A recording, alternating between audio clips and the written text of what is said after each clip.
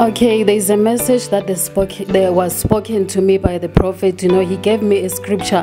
The scripture says to me, this is the day the Lord has made. We will rejoice and be glad in it.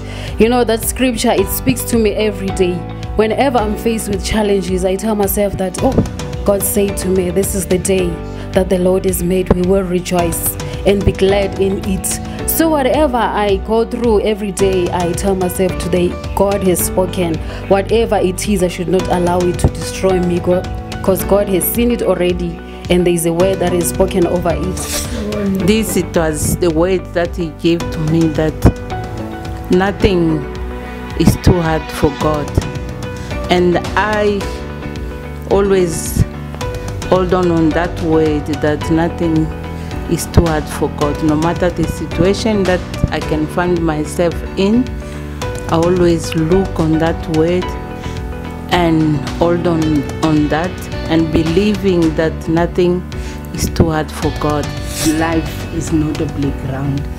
The statement that keeps me going every day from the prophet is one that says, nothing worth achieving is ever easy. Word from the man of God that keeps me sane, that keeps me thinking, that keeps me in check, is the one which says, have you progressed beyond juvenile motivation? That always makes me think, what is my motivation for serving God?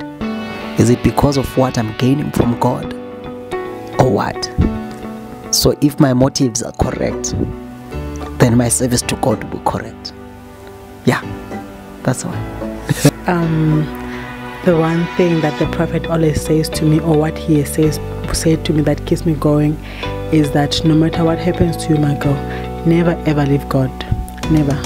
So whatever happens to me, I know that I am safe in the house of God, which is Impact. Thank you.